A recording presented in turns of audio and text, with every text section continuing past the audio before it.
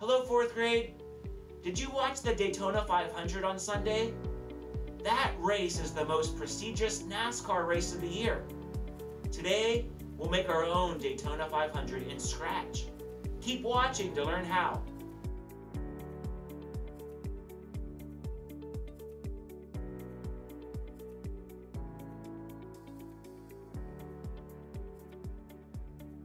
On the home page, slide down to Technology. Click Technology. On the online tech page, slide down and click on fourth grade. Click fourth grade. This week's Google Classroom assignment says Programming in Scratch, the Daytona 500. Can you create your own Daytona 500 racing game? Continue to watch this video and learn how to code the Daytona 500, the most prestigious race on the NASCAR calendar. Click the link.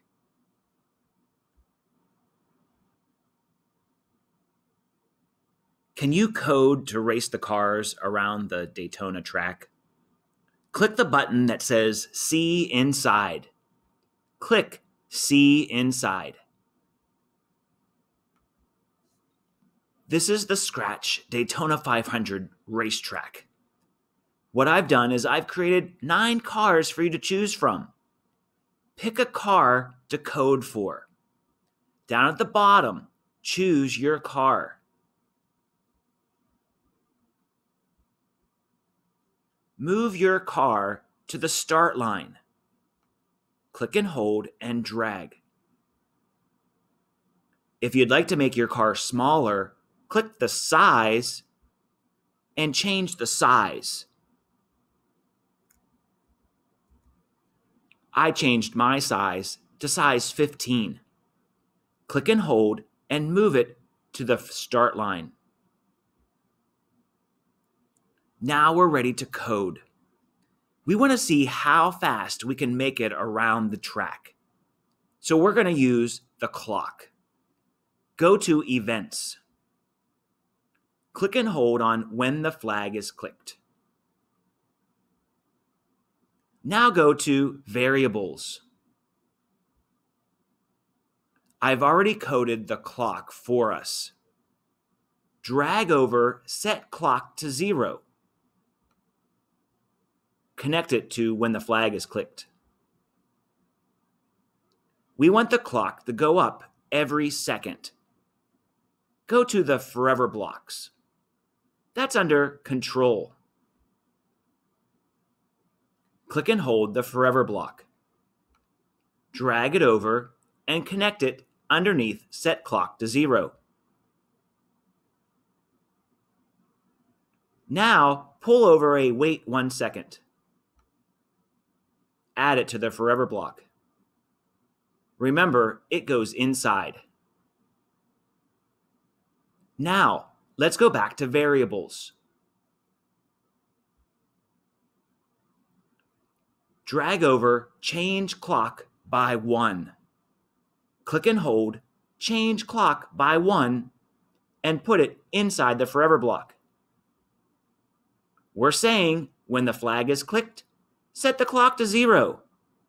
Then Forever, wait a second, then change the clock by 1. Let's try it out. Click the flag.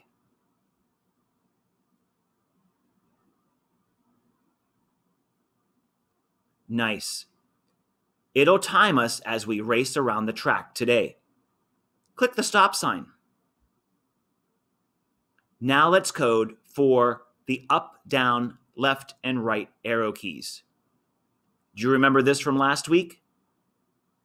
Go to Events. Pull over when the space key is pressed. But we want the up arrow key. Now go to the Control blocks. We want a Repeat Until. Find the Repeat Until and click and hold and drag it over and connect it. Next, we need the Not. Go to Operators. Pull over the word Not. This goes inside the diamond. we have when the up arrow key is pressed, repeat until not. Now, let's go to sensing. Click and hold key space pressed. Put it inside the not. Remember to change the space to the up arrow key. Now, go to motion. Click Move 10 steps and drag it inside the repeat until. Change Move 10 steps to 1 step. This will allow my car to move forward when I hit the up arrow key.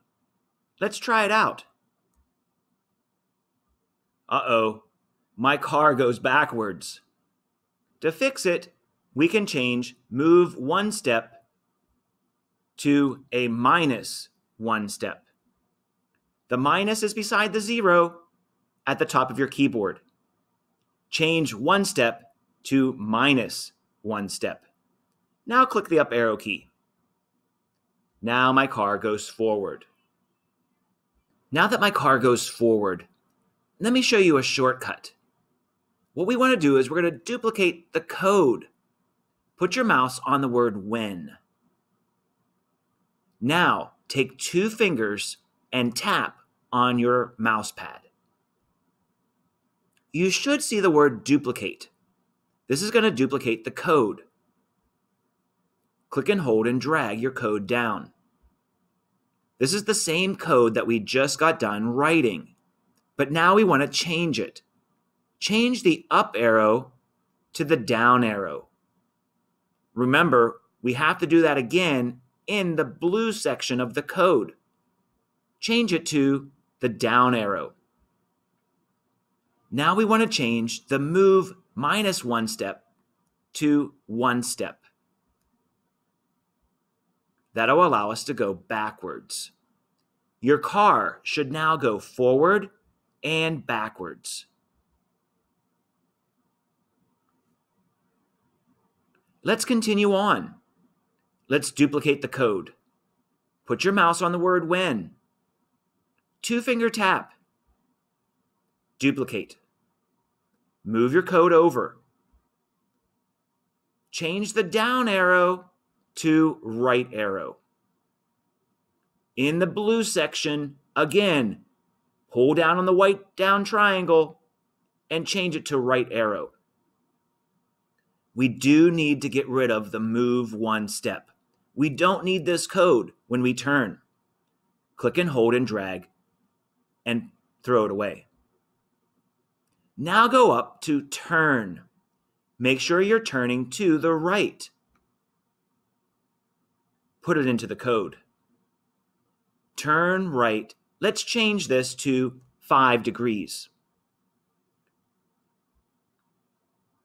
Now, when the right arrow is clicked, I can turn 5 degrees.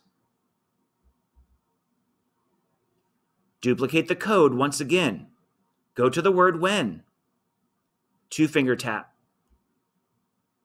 Duplicate. Move your code. We need to change the right arrow to left arrow. When we change the event, we also have to change the sensing block. Change it to left arrow. Click and hold and drag. Turn 5 degrees to the right and throw it away. Click and hold and drag. Turn to the left 15 degrees and put it into our code. Change it to 5 degrees. Look at your code. Up arrow should match up arrow. And remember, we have to move backwards 1 step. Down arrow, 1 step. Right arrow, turning right 5 degrees. Last one, when you turn left, we want to make sure that we turn left in the sensing block and turn left 5 degrees. Your car should now move forward, back, left, and right. There's one other code I want to write, and that is making sure whenever I hit the flag, my car is on the starting lineup. Go to Events. Drag off another when the flag is clicked. Go to Motion. Find the Go to X, Y block. We used this last week. Click and hold and drag. When I click the flag now, my character will go to that space. One other thing. My car's direction is facing a negative 55 degrees. I want to go to Point in Direction and connect it to when the flag is clicked. Go to X and Y location. Only point in direction I need to change to match the direction that it's in right now. That's a minus 55.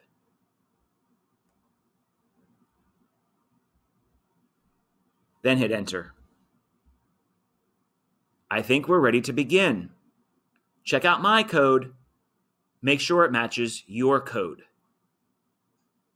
When I click the flag, my character is going to go to the starting lineup. The clock will start. I need to get my character all the way around the track to see how long it takes me. Are you ready? Set. Go.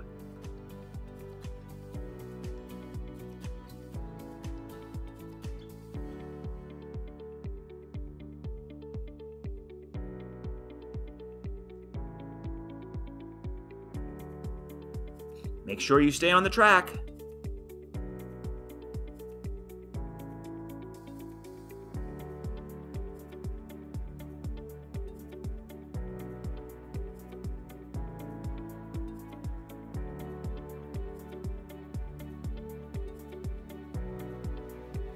And stop. How long did it take you to get around the track? It took me 36 seconds. Can you beat that? Now, make your car go faster. Change the move minus 1 step to maybe a minus 2 steps or a minus 3 steps. Make sure you change the code in the down arrow as well. See how fast you can make it around your Daytona racetrack. Good luck with this week's assignment, and I'll see you next time.